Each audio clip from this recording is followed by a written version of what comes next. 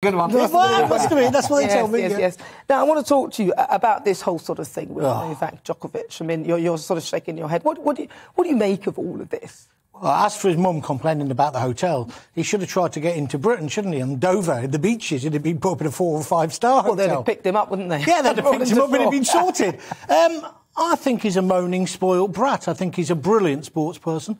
You can't knock his record. But, look, the rules, as you said, should be the same for everyone. And I'm fed up of the elite, the establishment elite, just running roughshod over the rules, whether it's people coming to COP, whatever it was called, COP out.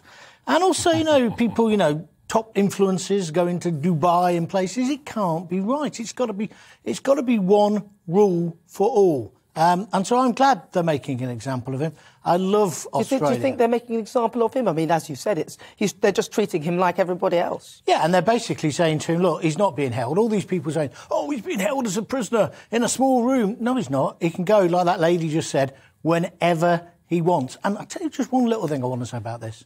I've been very surprised. Well, not surprised. It's kind of predictable. I'm a Brexiteer. I wanted Brexit.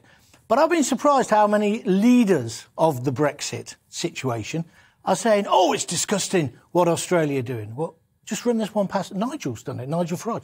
Just run it past me again, Nigel. Australia are protecting their borders.